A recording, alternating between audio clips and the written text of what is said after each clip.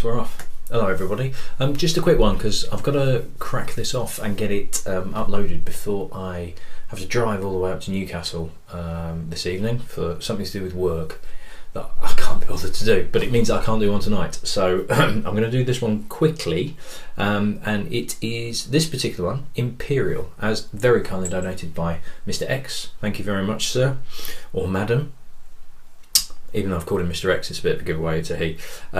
So Imperial, very, very checkered history, has pretty much been shut longer than it's been open. The distillery itself was, but kind of still is, here. And I'll get into that into a bit. It was founded by a guy called Thomas Mackenzie in 1897, and he already owned the Dalhousie distillery, which we've done previously, and Talisker on the Isle of Skye. Now, if you've followed my other Speyside ones, quite a few of them you'll know, around that time of the turn of the century was very volatile for the whisky industry in Scotland, and wasn't a great time to be opening a distillery, even though lots of people were, because it was a bit of a whisky boom that a couple of years later crashed quite heavily. And this was one of the early casualties. This actually lasted about 18 months before it closed towards the end of 1898. And it stayed shut until 1916, when it was bought by the Distillers Company Limited, DCL, who were one of the precursors to what became Diageo. They resumed production in 1919, having bought the distillery a few years earlier. It closed down again in 1925, and stayed shut until 1955, when it was eventually reopened. And it was a basically kind of DCL had there was a Scotch malt distillers that was sort of tied in but kind of separate conglomerate, and it's all a little bit complicated, and even I can't be bothered to delve into it, so I can't, you know, I don't think it'll interest you people, because it's just this company, that company bought this, acquired this conglomerate with that, and just ridiculous. So yeah, so it reopened in 1955 and was actually expanded in 1965. I think they doubled the amount of stills that was there. And then in the mid-80s, there was another sort of collapse in the whisky industry in terms of the market just bottomed out. So it shut again in 1985. And 1989, it was then acquired by Allied Distillers, who became Allied Domecq, which you may well have heard of, but this was Allied Distillers, the precursor to them. So they acquired the distillery, reopened it in 1989, and then in 1998 closed it again. So it's like on off, mainly off. Allied Domecq were purchased by Pernod Ricard, and Chivas Brothers were sort of like the whisky arm of Pernod. They took over Allied Domecq in 2005, and it remained closed. They really had no intention of doing anything with it, and they actually demolished the distillery in 2013. Now, when they took over, there were rumblings that they were going to either reopen Imperial or rebuild it or revitalise it or do something with it.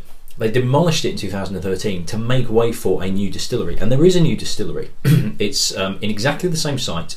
It opened in June of last year, June 2015, and it's called I think it's Dalhousie, which is a reference to sort of the area. So it's a bit like your Glen whatevers in terms of it's a Gaelic meaning for something to do with the area. Now, interestingly, a lot of the Speysiders that we've done so far have been named after the geography, the geology of where they are. So it's the Valley of the Black Water or whatever.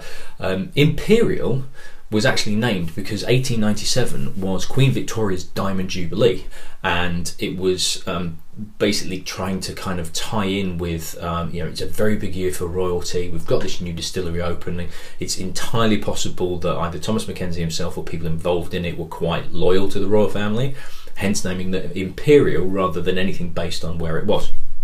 So, so Imperial is no more, although technically it kind of is, because it's now Dalhousie. But because the distillery has been demolished, totally rebuilt, very, very fancy new distillery, very modern, and this will be a distillery predominantly for Chivas' blends.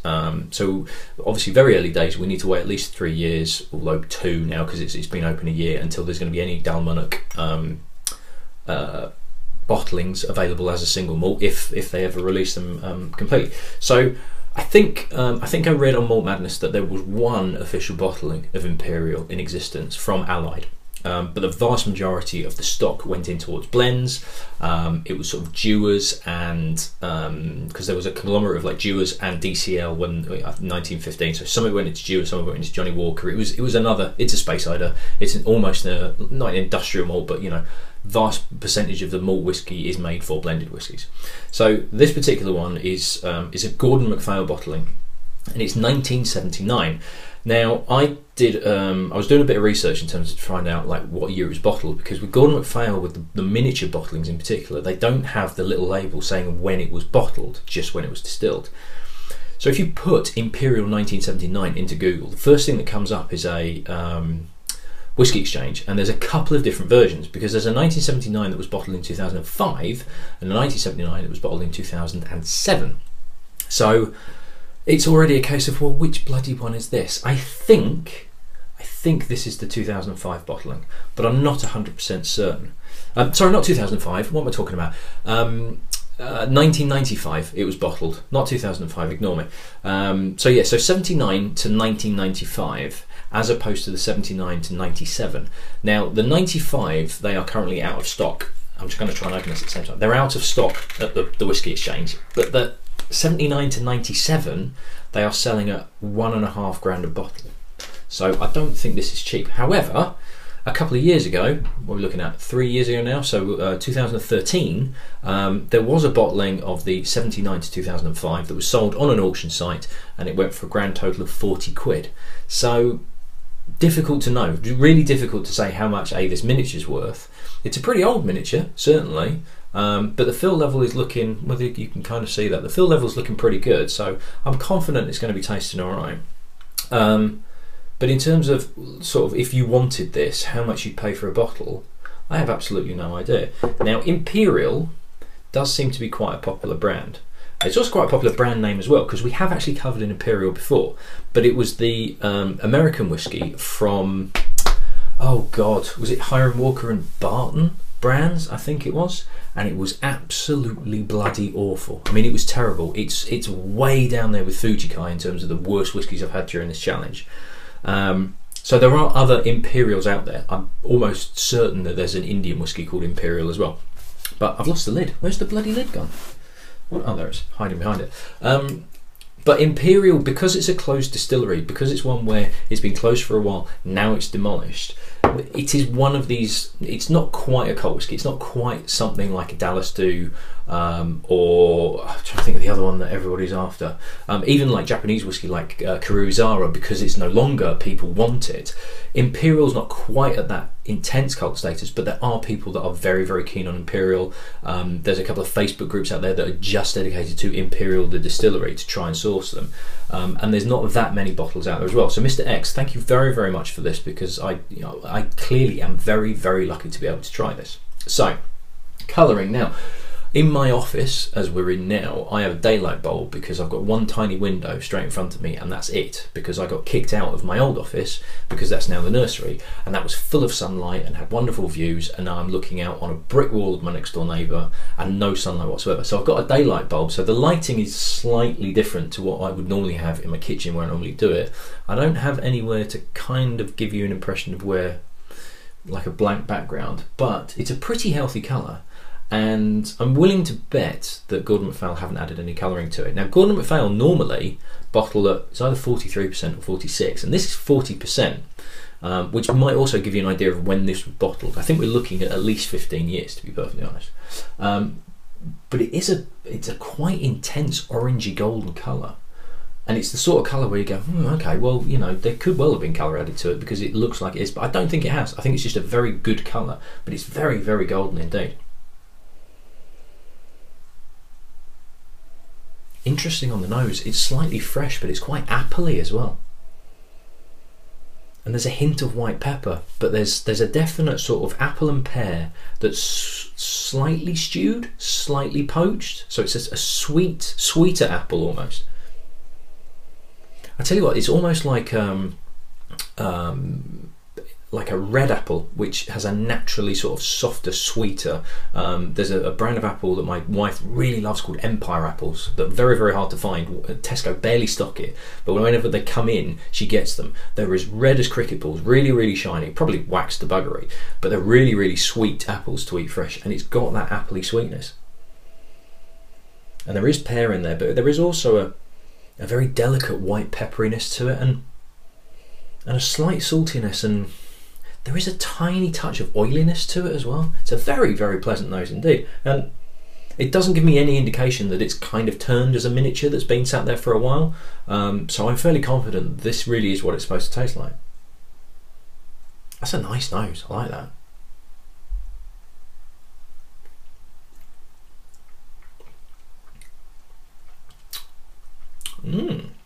That is not too bad at all. Quite a sherry sweetness to it. I've no idea what casks they're matured in, but I would hazard a guess at sherry cask with this. It's a lovely soft fruitiness. The apple and the pear do continue through as well, but it becomes more of a caramelised apple and pear rather than the slightly fresher ripe fruit that you'd be eating. The white pepper's less so, but there is a slight hit to it, but very, very subtle indeed. The saltiness is there, the oiliness is less so, but it's a very silky mouthfeel. It's not massively complex, but it's very, very silky, very easy to drink.